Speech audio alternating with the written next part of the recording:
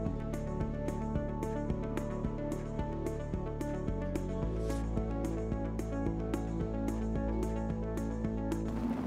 we live in an age of data. From our messages to our location, our search histories to our spending, we hand over much of our most private information to big tech companies for whom that data has become one of the most valuable commodities on earth.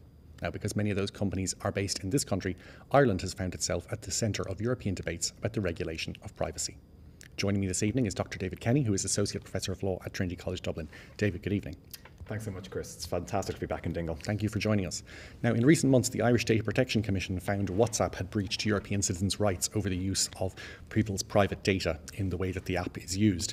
Now, we wanted to fine them 30 to 50 million euros, but after much criticism from other European countries, that fine actually had to be increased to 225 million euros, the largest of its kind.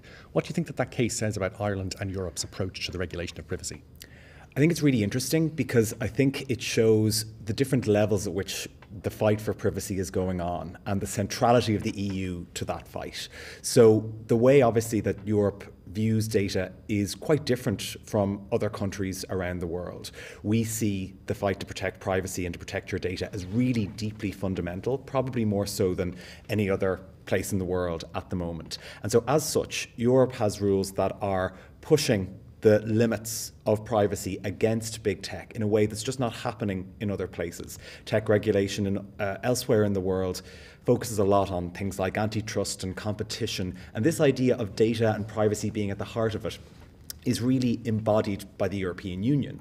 But because of the way that EU law works, the EU makes rules centrally, but then leaves it to member states to enforce them. And because Ireland has all of the companies, we also get all of the enforcement burden.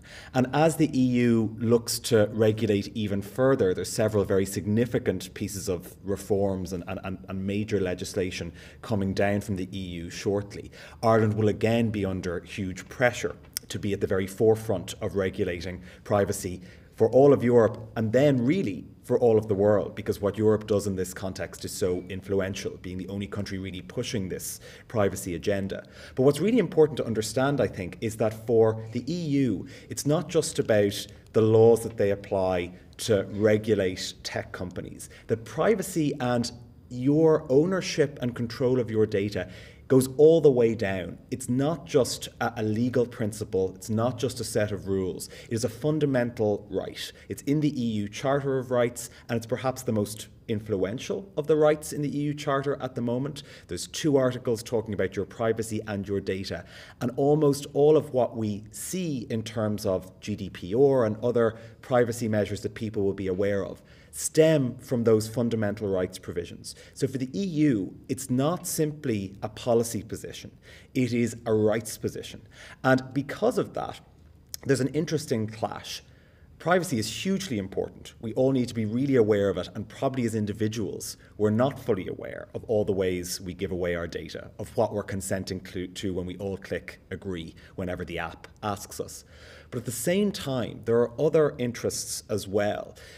Contrary to privacy, you need some public access to information. We know that transparency is really important. We know needing to have information public so people can understand various processes is crucial. And we also, as we've seen recently, need data for combating crime and all sorts of other things that the state gets involved in. And one of the interesting things we're going to have to figure out in the coming years is how do we balance that rights-centric concern for privacy and for data that the EU is very much committed to ideologically with these other really important interests, and how will the EU deal with that balance? Because again, a funny thing about the European Union is that it is overwhelmingly powerful in the areas that it has competence in, but it doesn't have competence in all aspects of our lives. It's a limited legal body. It can only act in the ways that it's been given powers in its founding treaties. And so there are some things the EU can have blind spots to because it's not the kind of thing the EU does. And as we see privacy and data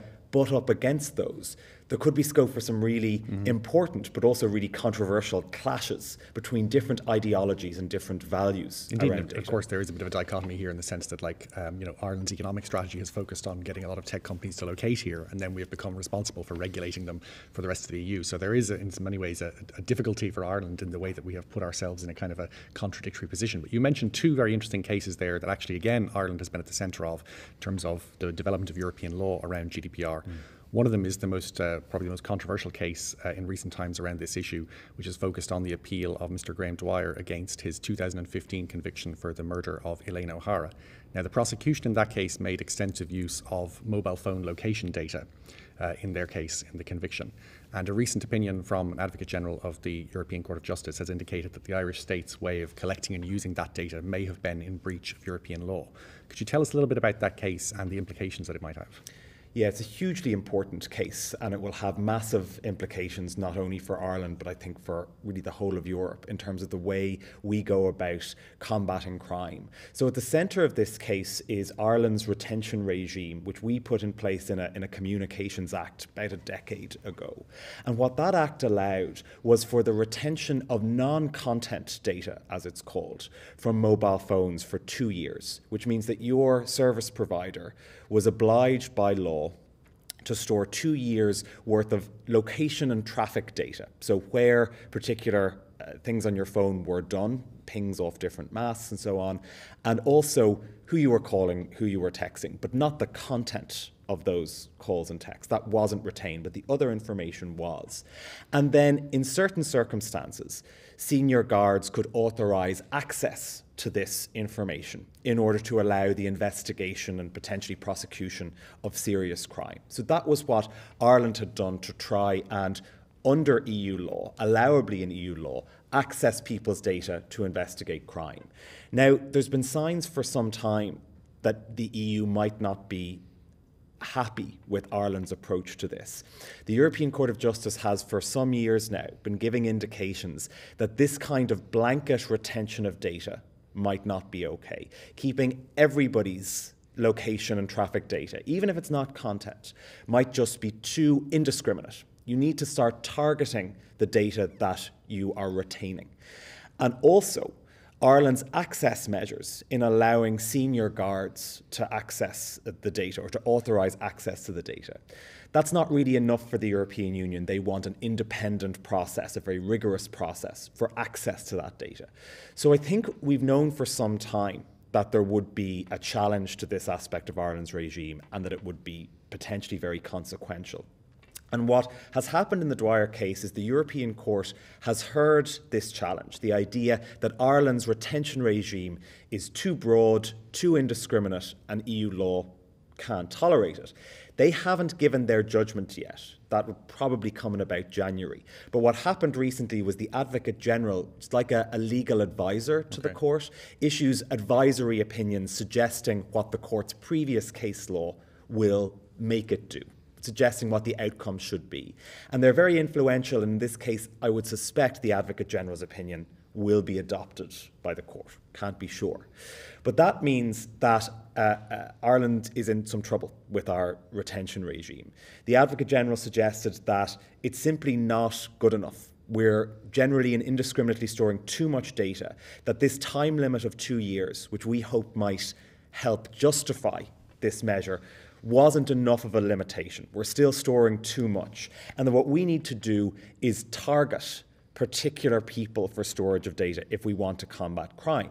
Now, what Ireland had said is that we're allowed to store data for national security. And we said, well, look, catching people who might have committed murders using data on their phones, that's national security in some ways to us. And the Advocate General said, no, that's not good enough. National security means terrorism, means threat to the nation itself. Doesn't mean individual crimes. Individual crimes don't really cut it in that respect. And so basically what the Advocate General is suggesting is that we can't store data this way, that we have to target it in some much more specific way. And as we probably all knew, we have to have a much more rigorous independent review process for accessing it. I mean, it seems that's a major flaw that we had in the sense that keeping such enormous amounts of data and it just being accessible on the process of a senior guard saying so is not really the same as the way that you would need to get permission to search somebody's house or other things the way that we're normally used to people investigating certain types of crime. But leaving aside the processes and the processes, I suppose, could be improved, there seems to be a principle underlying this, which maybe is there a tension between Irish legal culture or even common law culture, now that Britain is out of the EU, and the way that the EU views this fundamental right of privacy, in the sense that they are saying, it doesn't really matter if the public interest is to prosecute certain types of crime or to be able to do certain types of investigation, but it's just not, the balance has to lie with the individual not being able to say that they knew where you were or I was or somebody else was 2 years ago on the off chance that we might have committed a crime. Yeah. Is that something that is there actually a tension here between the way that we view that in Ireland and our legal culture and the way that it's being viewed at European level? Absolutely. And I think that there's two really important things going on there. One is that Ireland is maybe a bit slower to embrace this privacy-oriented thinking, because in our legal system, privacy rights were never really things that we acknowledge to a very great degree. The idea of this right of personal privacy related to information, it's not alien to our system. We do have some idea of it, but in European legal cultures, the idea of a privacy right that might protect even your image or your sort of dignity in yourself is a much more embedded part of some civil law legal cultures in Europe than it would be in our common law culture, which, following the British tradition, is quite different. But also, I think this clash is broader than just that, because lots of other countries supported our position in this case. France, Sweden, Germany, Poland all said, we need to access data in order to combat crime. And if the data isn't there, if it isn't retained, we can't access it. No matter how good the process is, no matter how many safeguards there are, if it's not there, it doesn't matter, you can't get it. That's exactly right. So if the data isn't kept, there's no access to it.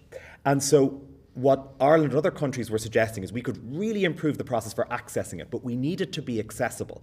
And the problem is, and this is illustrated by the Dwyer case and others, that you can't target people in advance for serious but not organised crime. You don't know who might be suspected of a crime or who might commit a crime. That's not something you can know in advance. So how can we say we need to retain Chris's data, but not David's data, if you don't know which of us is going to commit a serious crime? So the idea of targeting is much, much harder, perhaps, than you might initially think. You can't just say we need these persons' phone records, but not these persons.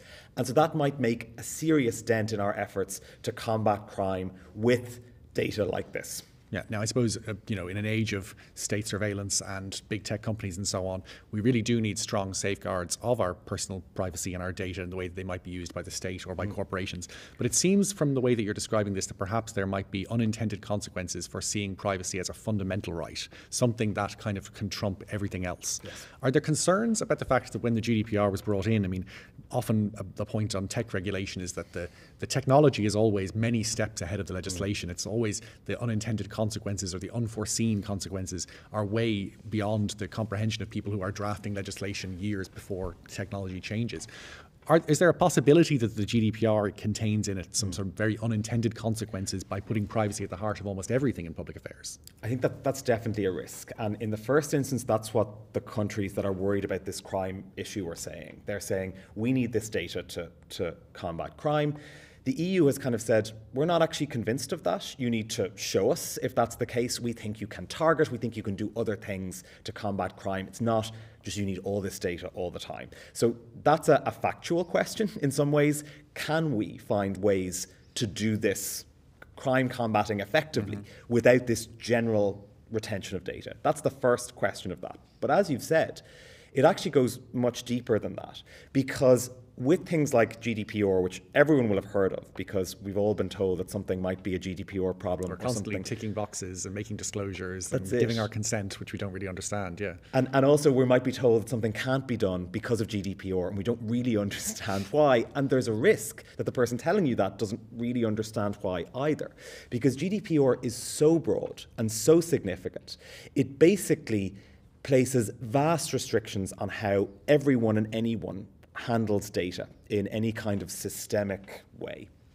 And it is so broad and it's so rights related that there is a risk, and this is a risk that has been even discussed within the European Court of Justice with certain advocates general commenting on this being a problem, the GDPR is so broad that nobody really can properly follow it, that we'll all end up breaching GDPR at some time or other. And if that's the case, as one Advocate General Bobic, said in a recent case, he said, it'll become the most under-enforced piece of law in Europe. Because if we're all breaching GDPR almost all the time, if it's possible that gossiping in a pub constitutes a GDPR breach, then suddenly we'll realize that this is something that's too big to be taken seriously. We're all breaching it all the time, so who cares? And there is a sort of a paradox that if you try and control things too much, you can end up controlling them too little. Because if you claim to control every single conversation, every single piece of data passing back and forth, eventually people think your rules are a bit silly. Absolutely. As I mentioned earlier, this is a billion dollar industry as well, so there are significant vested interests in finding holes in some of this regulation, or perhaps it not being taken as seriously. So we do need to be very careful of that. I mean, you mentioned there about this balance between the sort of right to information and the right to privacy that kind of can be an unintended consequence of talking about somebody's personal data. There's another case actually involving Ireland recently in the news that goes to the heart of one of those issues, which is to do with this idea of the right to be forgotten, which is another part of the GDPR, where if you are able to make an application to online search engines saying that certain information about you that has become irrelevant or out of date should be removed from searches. And this was recently done with regards to Mr. Sean Quinn and the Quinn family, and hundreds of articles in the Irish press related to their activities around the time of the financial crash were removed from Google search engines. It seems that in that case, the balance between personal privacy and the public interest is maybe not as it was intended in the way that the GDPR was drawn up. Am I correct in thinking that that might not have been the original intention? Well, that's certainly my view of it, is that the balance, I think, is off. Whether or not it was intended is maybe a more difficult question, because it's hard to know with a monolith like the EU what was actually intended with this. But the balance between transparency and privacy is something we're really struggling to strike. There's lots of places in GDPR that there's a current case ongoing about access to court records for journalists, to help journalists report more effectively on what's happening in court. Hugely important principle. Publicity is the heart of justice in this sense. And it might be that the Dutch authorities have violated GDPR in releasing this information in an attempt to make a court process transparent.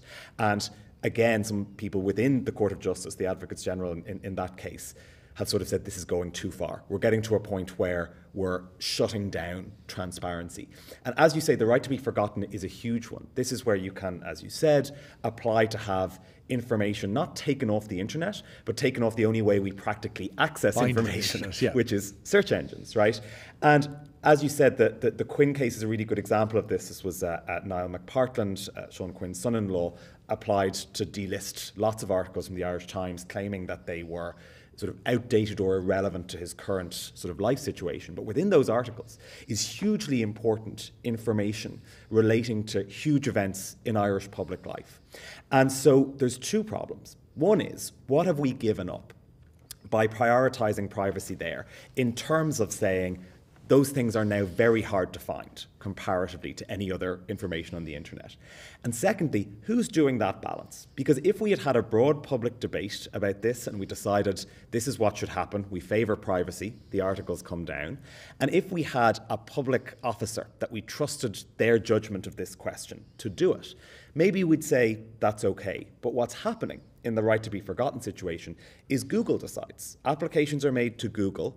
Google has a process, and quite remarkably, if Google decides to delist articles from the Irish Times is told about that, but they can't appeal. Google's decision to delist is the decision. And we don't know very much about Google's processes. We know they look at these various terms like the information is inaccurate, inadequate, irrelevant, excessive. We don't know what those mean. We don't know how Google are considering those terms. And we also don't know how they're balancing that in the public interest. How they're saying, well, this may be inaccurate in some technical way, but the public interest in this story is huge. Google may be doing that, but it may not be. And so all we know is that this is going on. We're told from the applications that are made that it's really only about 5%, let's say, public figures applying for the right to be forgotten, that the overwhelming majority of applications are private citizens rather than public figures. But even in that 5%, we don't know exactly what's being lost, and we don't know what effect that has on our public culture. So again, there's something really laudable at the heart of that, a desire to protect your privacy, a desire not to have available forever inaccurate information about you. It's a great goal, but what are the costs is the first question. And the second question, who gets to decide the balance between those costs and benefits? I suppose if we're not happy with the idea that a senior guard can say, I want to know where David Kenny was 2 years ago because I think he might have done something and I can find out from his mobile phone records, if we think that's inadequate, it seems somewhat also inadequate that somebody in Google who is not publicly accountable and doesn't have to explain their actions can decide that hundreds of news stories relating to an issue of major public interest within the last 10 years are no longer relevant.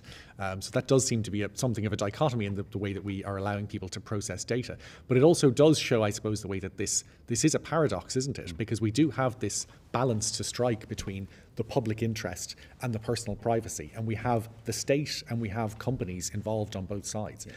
How do you think that as a public sphere, as a society, and I suppose as a wider European society, we can actually discuss those issues? Because a lot of these issues are not being decided, as you say, through public debate, through political debates. They're not major election issues. They tend to be things that are decided through legislation and regulators' decisions, many of which, as we've been discussing, have unintended consequences and don't end up working the way that they were intended. Like, how do we go forward in a way that means that rather than this just all sort of happening to us, which is what a lot of tech and the way that our privacy is used often feels like. You know, that's why we all click yes, right? Because we don't necessarily even understand what the alternative is or whether we're going to be able to do what we want. So how do we move forward in a way that we actually consider these issues? Like, is there a way for us to do this, or is the technology just too complex? I really worry about how we're going to be able to grapple with that issue, because you've pointed out two really important aspects of it. One is that these decisions are being made, first of all, at an EU level, and it's very difficult for the EU to take proper soundings of all its citizens and know what people feel. And in many ways, it has to make decisions somewhat in the dark about how they're going to be received. But then, to a certain extent, there are citizens of Europe all over the Union who are having their rights adjudicated in Dublin by our data protection commissioner, who's responsible for looking after their data because it's on a server in Facebook, right, in Dublin. So there's huge questions there about this being done at a European level, but also weirdly at a member state level and having effects across the European Union and maybe across the world. And how do we make that participative? How do we get people involved in discussions about how they want their privacy regulated? I really don't know. The second problem then is that we've seen in some ways the shrinking of the state and the rising of the private company. And there's been several developments of this. Facebook's so-called Supreme Court that adjudicates on free speech issues on Facebook is one really interesting example. Google being this adjudicator of the right to be forgotten is another.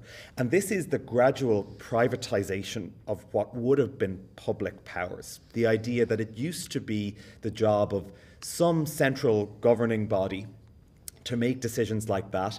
And the people were either accountable or were picked by accountable people, that there was some process which involved someone being elected, choosing someone for that job, or the people making those decisions being accountable in some democratic way. And Google and Facebook are obviously not democratically accountable, nor is Facebook Supreme Court, nor is whoever in Google makes these decisions. And we have to think about what the state looks like and what the administrative state looks like in a world where previously we kind of imagined that a civil servant somewhere would be deciding this. And maybe that was not transparent to many people, but we had some faith that was democratic and was accountable in a broad sense. I don't know how we make that happen for tech companies. I don't know how we make that happen in this digital age where private actors are more and more accumulating that power. And to be fair, Google and Facebook and TikTok didn't decide to locate in Dublin because of the weather. You know, they came here because they thought that it was going to be advantageous for their business. So do you think that in many ways Ireland is possibly in possession of a bit of a poison chalice, in the sense that as these issues become significantly more complex and throw up more and more paradoxes at legal and regulatory level, the fact that we are in charge in some large capacity means that we're going to have a lot more of an administrative burden and a regulatory burden that we don't necessarily have the capacity at the moment to handle? Absolutely. It kind of reminds you of the idea of the dog chasing the car and not knowing what to do when it catches up, right? So we wanted to be the tech hub of Europe, and we succeeded remarkably in that. But the regulatory burden on the Data Protection Commissioner is already overwhelming. And there's more coming because the EU has this vision of a digital markets and digital services reforms, which are about these intermediary platforms, most of whom have their European headquarters here. And we're going to have national regulators responsible for that are going to be the primary regulators of companies in those frameworks in some instances. I don't know how the Data Protection Commissioner could possibly take on that job, given it's already, I think, somewhat overwhelmed in terms of the volume and complexity of the case it has to hear. And I think it's doing a very good job in many respects with a huge workload. Do we have to set up new organisations? How much is that going to cost? Are we willing to resource that properly? Are we willing to put as many bodies as are necessary into that job? And in some ways, it's a mandate that comes down from the EU. Do this job, do it really well, and do it for all the citizens of Europe. But you figure it out, you set up the regulator, and you pay for it. It's a difficult situation for the Irish state. And with more and more tech regulation coming down, and no sign that the EU wants to centralise this, wants to leave it with the member states responsible for these companies, I think it's going to be more and more difficult to be a data regulator in Dublin in the coming years. Lots of logistical and principled issues, and I'll definitely think twice before the next time that I click accept on one of those things on my phone. So thank you very much, David Kenny, for joining us this evening in Dingle. Pleasure.